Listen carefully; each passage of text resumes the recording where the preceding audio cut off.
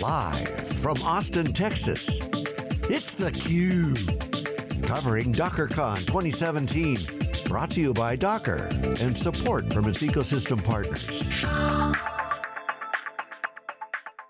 Hi, and welcome back to theCUBE, SiliconANGLE Media's production of DockerCon 2017. I'm Stu Miniman, and joining me for the wrap today, I have Jim Kobielus, who's been my host for the whole day, part of the Wikibon team. Jim, been a long day, your first full day on theCUBE, you've been on many times. It's been invigorating, I've learned so much. This is an awesomely substantial show, so it's been wonderful. We've had so many great guests, oh my gosh. Yeah. Ben Gullib and everybody who came before.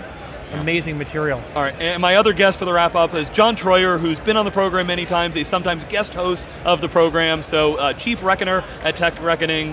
John, thanks for joining us. Hey, thanks so much for having me, Steve. All right, so we think, right, guests. I mean, we had some really good guests. I mean, it's easy for me at the end of the day when you're like, oh, is energy flagging? Oh, let's have Ben Gullib, the CEO of the company that's where Docker's gone, and Jerry Chen, who always brings energy, part of the V Mafia like yourself, John. So really interesting stuff. But I want to step back. Let's talk about the keynote. I guess, John, I'll start with you. Something we've been talking the last year or so is, this Docker hype. I felt like a little bit of the hype kind of was let out over the last year with the Docker data center, Docker Swarm type activity. Some of the ecosystem was a little frustrated with the direction that Docker the company was going compared to where they wanted the open source project to do. A lot of open source, a lot of developer talk today. What's your take on the announcements, the ecosystem, open source? There's so many things, but let's get us started. Sure. Well, I didn't quite know what to expect, Stu. We hear about Docker going more enterprise. They just made a big enterprise announcement. So I thought we might come in here and hear 45 minutes on digital transformation and the standard enterprise keynote that you get at every other keynote. And we did not get that this morning. Yeah, I've seen Michael Dell give that keynote in this building. So, totally. We didn't get that here, we've all heard that elsewhere. Well, at every conference for the last 5 years, I think, 10 years. So they started off, they talked about the ecosystem. That was the first message this morning. It was about growth of the ecosystem, about growth of the partnership, growth of the project, and so that was definitely playing to their strengths. And then they went straight to the code. This was a developer-centric keynote.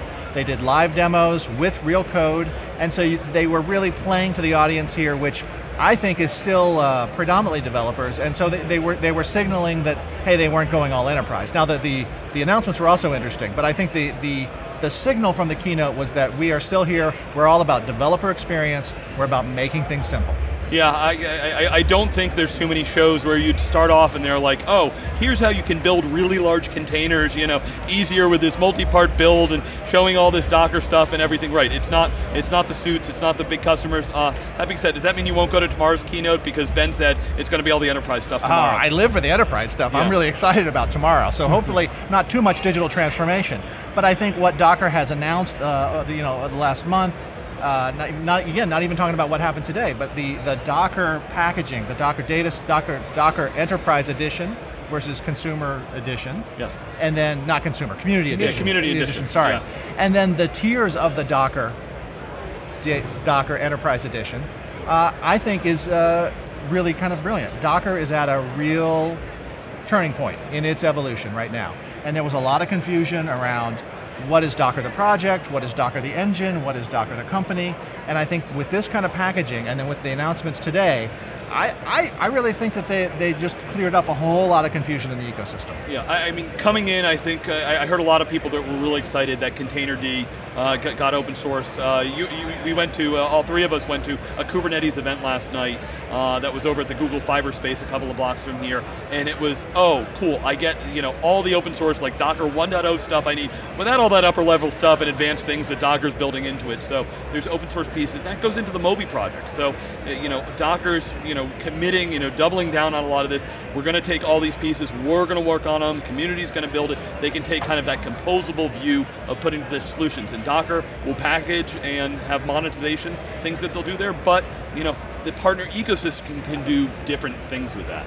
So what do you guys take on, let's start with the Moby project first, some of these open source, the whole ecosystem. You positive, think it's good? Yeah, very much so. So the maturation of the container ecosystem is in the form of, well, you can see it through with the announcements. one of which is customization. So customize containers to the finest degree. They've got that capability now with Moby. Exactly. It's all about containers everywhere. Containerization of applications is now the dominant theme in the developer community across all segments. So I think Docker has done the right thing, which is doubling down on developers, doubling down on the message and the tooling now for both customization of containers, but also for portability, with the Linux Kit announcement and so forth.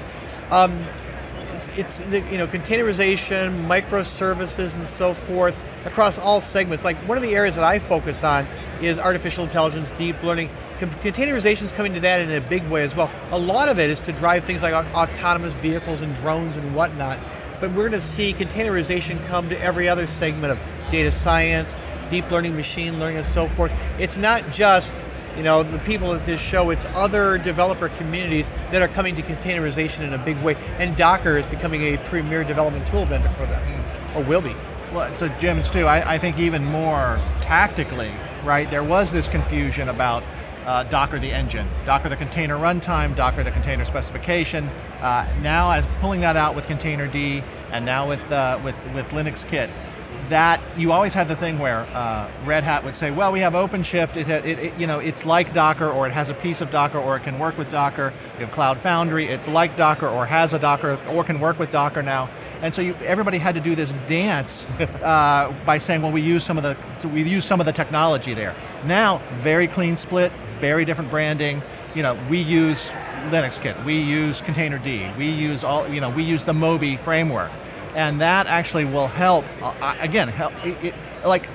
look, the death of commercial success is confusion. Yeah. If a buyer does not understand how to get what you want or what you're selling, he's never going to buy anything. So. Yeah, I think we'd seen the end of Docker's, batteries included but removable, caused some confusion in the marketplace. People are like, well, but it's not easy, that's kind of what's there. Yeah. I want to be able to choose the pieces up front. We talked about, with Brian Gracely earlier today, what is the opinionated platform? Because there's certain solutions, Microsoft wants to build what they want, and they have lots of options, but when they want to build an upper level service, it might have the pieces underneath that they care about. It's not like, oh, okay, wait, I have to do this, then I have to uninstall this. I mean, that was like in Linux all the time. It's like, I'm recompiling, I have to add things in and remove them. It's like, no, I want it in box, in the kernel, and then I can choose and activate what I need. My guess is that next year, my prediction is that next year at DockerCon, Docker will double down on experience, developer experience. There's not enough of it yet here. I think that will be a core theme for them going forward to continue to deepen their mind share in that community. I actually will, I'll take that and double it. Okay. So one of the reasons that I think one of the factors that caused VMware to come to prominence was its operator experience and its simplicity. VMware HA, high availability, was a one checkbox. VMware distributed resource schedule, which moved virtual machines around, one checkbox, right? And so with Docker's focus on developer usability and developer experience, with today's announcements of Linux Kit, that could actually be a huge, huge deal. If in the future, the application development pipeline greatly depends on building a just enough operating system, as we used to say back in the day of VMware and with Jerry Chen. Yeah, good old juice. Yeah, if that becomes the defining characteristic of building cloud native apps, being able to, and it is, right, the Docker file is the defining document of our time. If that's the case, and now they've taken it into the Linux distribution world, which could have repercussions for the whole ecosystem, that could be Docker's, again, their magic checkbox that like the developer experience of rolling out a custom stack has just been, the level has just been raised. And Linux Kit is not new to the world. They just open sourced it today, but it's what they're using to get out their Docker for AWS and Docker for Google Cloud. Docker on public clouds already uses it, right? So it's in production today. I'm super impressed. Yeah, and I think there was potential that it could have caused more confusion or upset in the ecosystem. But we interviewed Red Hat and Canonical today, and I'm not saying that they jumped up and down and embraced and said, oh goody, but it wasn't, it was like, oh yeah, okay, that's fine. It's not there, because there's always going to be that co-opetition. I mean, Jim, you came most recently from IBM, the company that I'm most associated with that word co-opetition. So there's always, there's the swim lanes, there's where you partner together, and there's where, sometimes you bump heads as to strategy. Yeah. So, yeah. And I don't think people should be too alarmed. I mean, from a technical level, right, there's stuff that runs in containers and there's stuff that runs underneath containers, and I mean, there's still a role for Ubuntu, and there's still a role for Red Hat, and there's still a role for CoreOS and Rancher. But I don't know. I don't have enough of a crystal ball to say what we'll be talking about next year. It could have actually a fairly large ripple effect going out over the ecosystem. John, you've dug into with a couple of vendors here. What about the storage space? It's one we've been digging at a bit. Still the general consensus is we still have a little ways to go on the maturity. It's the furthest behind, big surprise, just like VMware. We spent over a decade doing that. What's your take on storage? Any other comments on just the broad ecosystem, what needs to work, be worked on and improved over time? Well, I think storage is the next area that needs to be worked on. I mean, that's the next piece that we see is still a little bit fragmented. I've heard from many vendors here at the show that, even from Docker itself, that the surprising thing is that containers are not just for cloud native apps. A lot of the enterprise journey, and I imagine we're going to hear about that in tomorrow's keynote, starts with containerizing your big legacy apps. Yeah. Well, it's funny. I made a comment at the Google Cloud event, in San Francisco, a month ago. I'm like, hey, when did lift and shift all of a sudden become sexy? Yeah.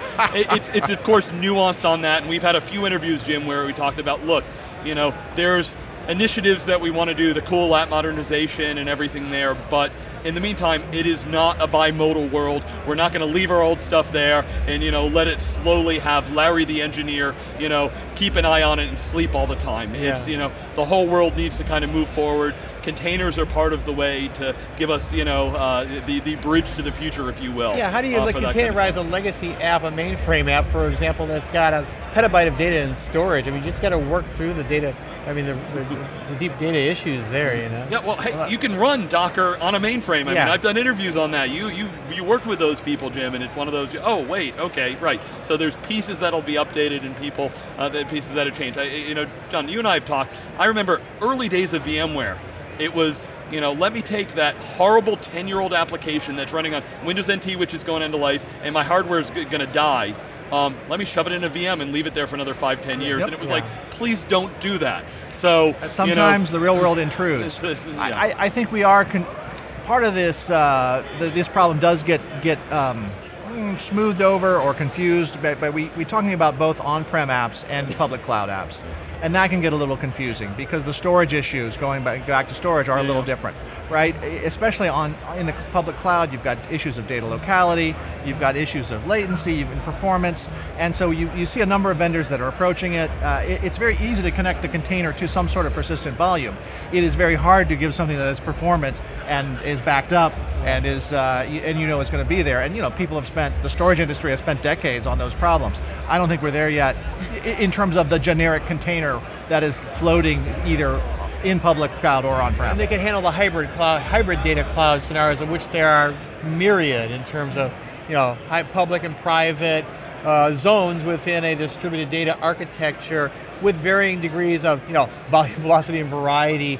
Managing all of that data in containerized environments, with rich orchestration among them for replication and streaming and so forth. You can do it, but it's not. It's cutting edge right now. Yeah, it's cutting edge. Right. So John, last question I have to ask you is something near and dear to your heart. When you talk about kind of careers and people that are doing, we talked about, there's a lot of people here that was like, oh, people I used to see in the VMware community that, learning all the cool new stuff. Anything you see, is Docker doing evangelism, program, the like influencer program type things? Are you seeing anything in the educational spaces from career space? What can you share? Docker is very rich in community. It's kind of been the engine of their growth. Yeah. they've long had a huge user group program, they have a campus program, they have a mentorship program, and they also have the Docker Captains. The Docker Captains started, I don't know, a year and a half ago, and it's an advocacy program. I think there's 70 of them now. They work very closely with them. They come from all across the ecosystem, which is kind of interesting. Everybody from from Dell EMC and other many companies. So that's pretty cool that these people, it feels a lot like early days of VMware. These people have day jobs, but yet they spend their nights and weekends hacking on Docker, and Docker takes advantage of that, I mean in the best sort of way. They give them opportunities, they give them platforms to speak, they give them platforms to help others. So, and I see that's in full force here. They have a track here at the show, so Docker's leaning heavily on its community. I even saw one person here, Stu, from a mainline storage company said, you know what, my company's not here, but I am, because I got to learn how to do this.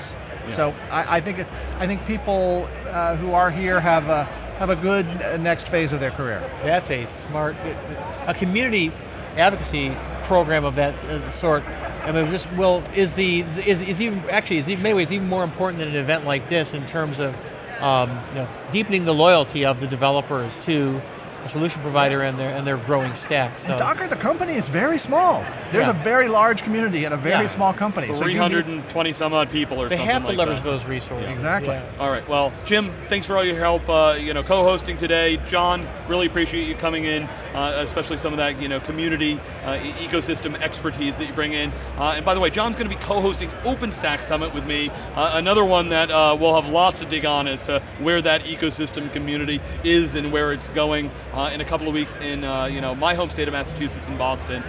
So be sure to tune in. Tomorrow we've got a full day of coverage. First guest is going to be Solomon Hykes, coming off the day 2 keynote. We're going to talk a little bit more about enterprise. We got a full lineup of guests, so be sure to check out SiliconANGLE.tv for everything there. So for Jim Kobielus, John Troyer, and myself, Stu Miniman, thank you for watching day 1 of theCUBE's coverage, DockerCon 2017.